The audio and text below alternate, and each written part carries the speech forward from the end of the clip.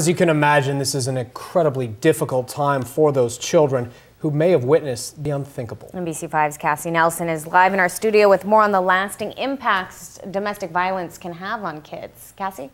I talked to a woman today who works with children who are affected by trauma, and she says an experience like this will affect those kids for the rest of their lives. She says it's not something they'll get over, just something they'll learn to live with. It's a chilling case of domestic violence, a husband allegedly shooting and killing his wife, while family members say 2 children and a teen were in the home. It is awful, no matter what age you are. The suspect, 42-year-old Wade Phillips, is now in jail, charged with murder.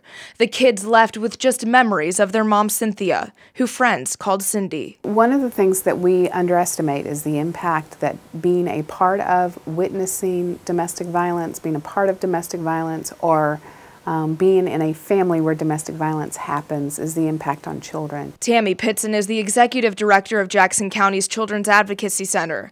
She says every child responds to traumatic events differently, and kids in these types of situations often suffer from post-traumatic stress. Some of the things that kids might experience is some of the same types of trauma responses that you might see in war vets. And the effects are long-lasting and wide-ranging. It can impact all areas of their lives, so it could impact school performance, it could impact peer relationships, it could impact relationships with other family members. Therapy and support from family can help, but Pitson says it will never fully make the pain go away.